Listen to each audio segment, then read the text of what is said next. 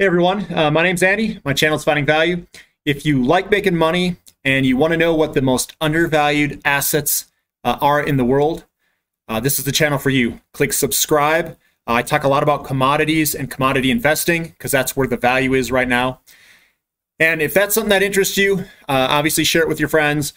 Share these clips with people because it may change your paradigm of how you invest. And this is, I think, some of the largest asymmetric bets that I can find in the world. Again, I personally invest in this stuff myself. I've got skin in the game, and these are my opinions. This is just financial education. It's not advice. Today, I'm going to go over pattern recognition. I'm going to give you my kind of opinion on what I look for in markets. So let's jump in. I call this pattern recognition. And I started with no previous knowledge of we'll call it investing or business.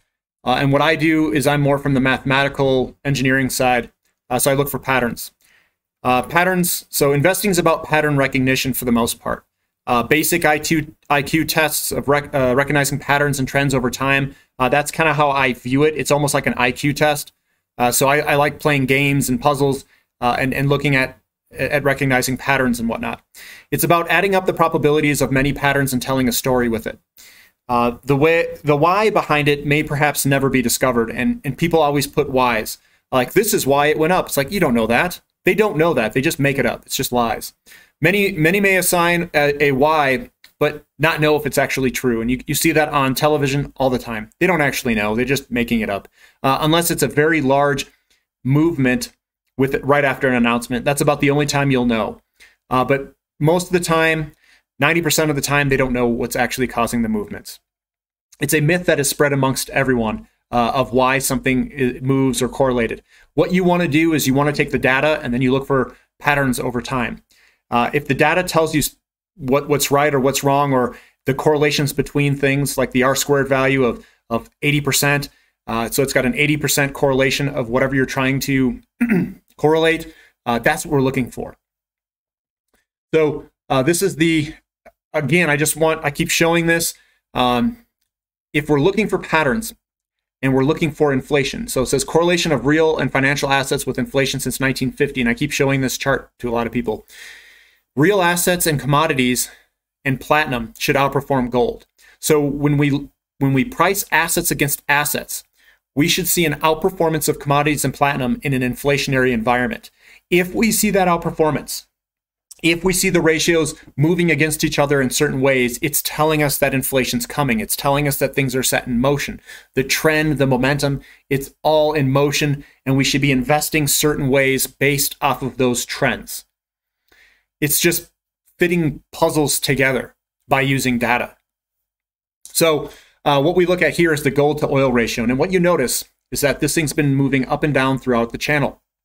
It went all the way down to, this was like a 5 at the end of the last commodity bull market down here.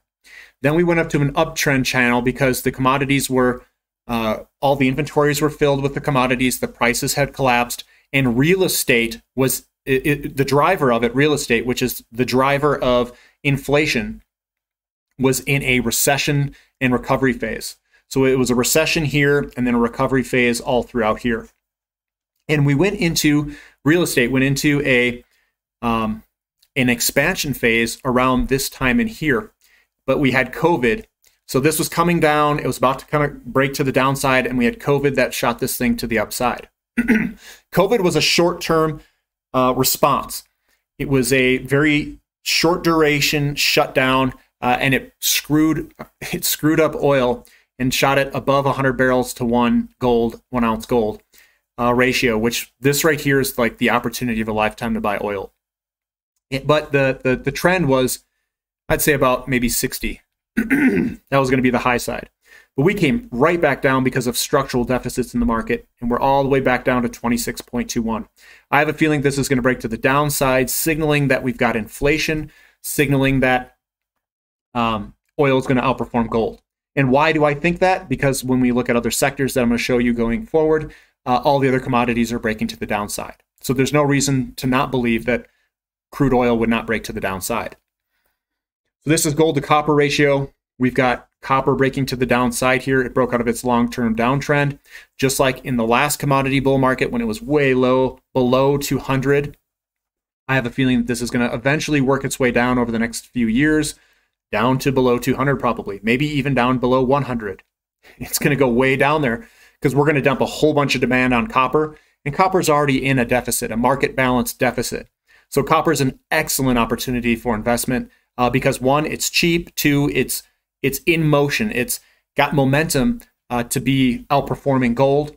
And also keep in mind, gold is a moving target. It's not a fixed rate target. Gold's going to go back up eventually, and copper's going to outperform, I think, gold over the long term. So we've got the moving target of gold going up and copper going up even faster because of inflation and the supply-demand balance.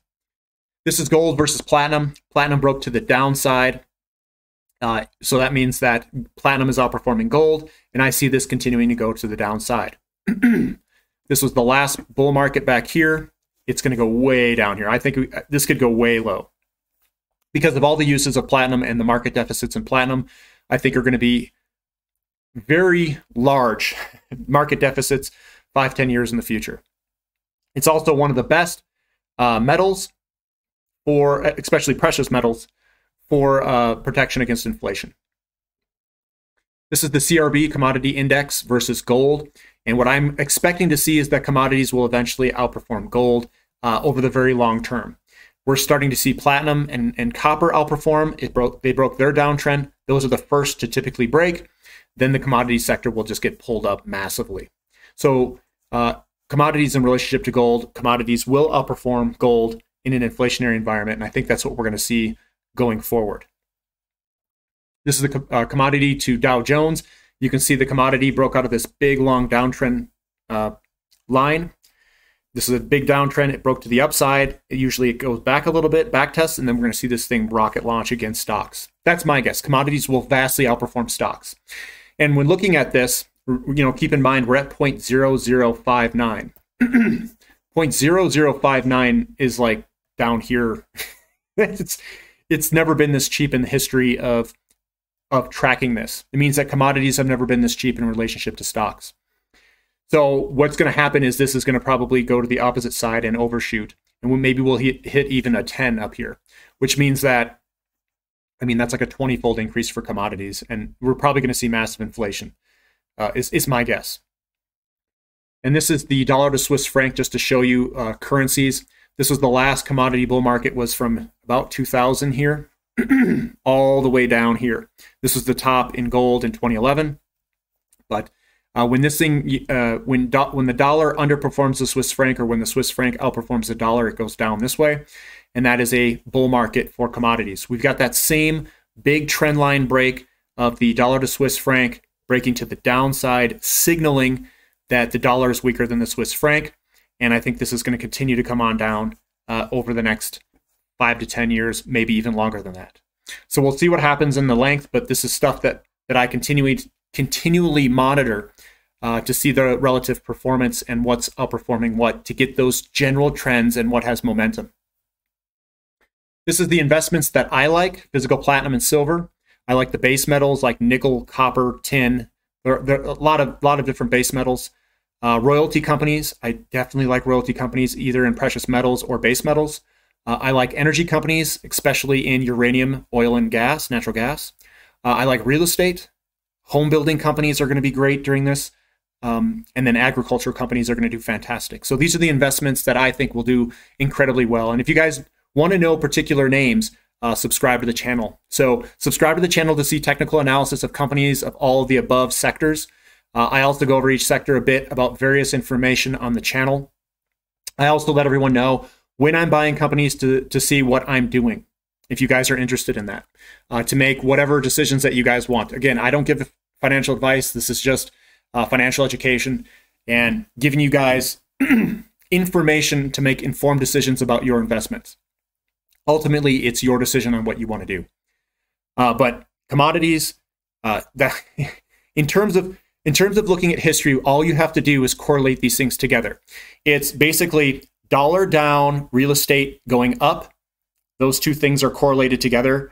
they're correlated at like 100%. So real estate going up is correlated with the dollar going down. Then you're going to see yields going up, which they are, is correlated to inflation, because people, when you have a real negative rate, they're going to sell their bonds.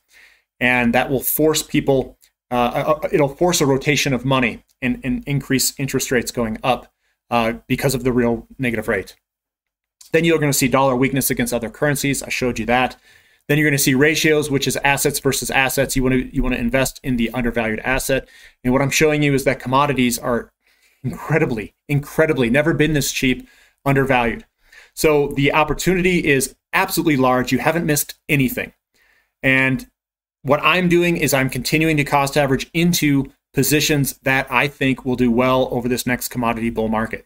You saw my investments on a couple slides ago of what I think is going to perform well.